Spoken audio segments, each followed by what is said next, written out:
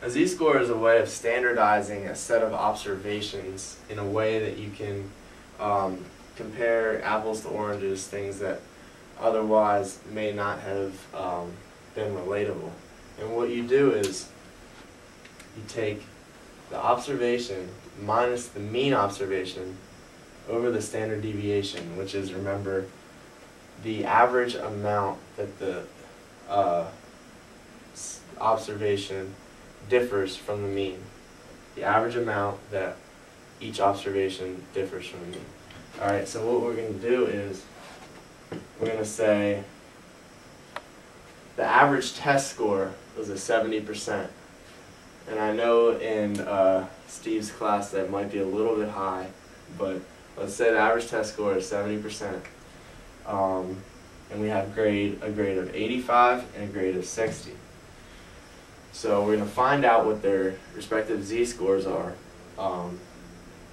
based on this average and this standard deviation. So this is saying the average person deviates from that 70% by 10%.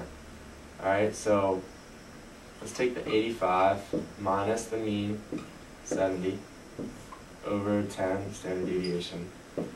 15 over 10 is 1.5, so the z-score for an 85% would be 1.5.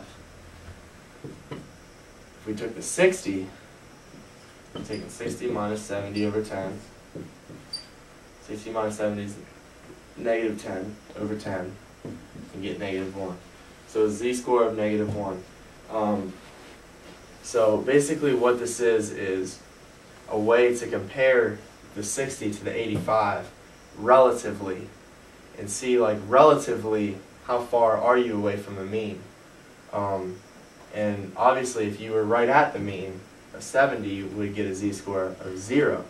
So this is just telling you when compared to the other students, how well did you do on the test. And scores that are above the mean are going to be positive, scores that are below the mean are going to be negative.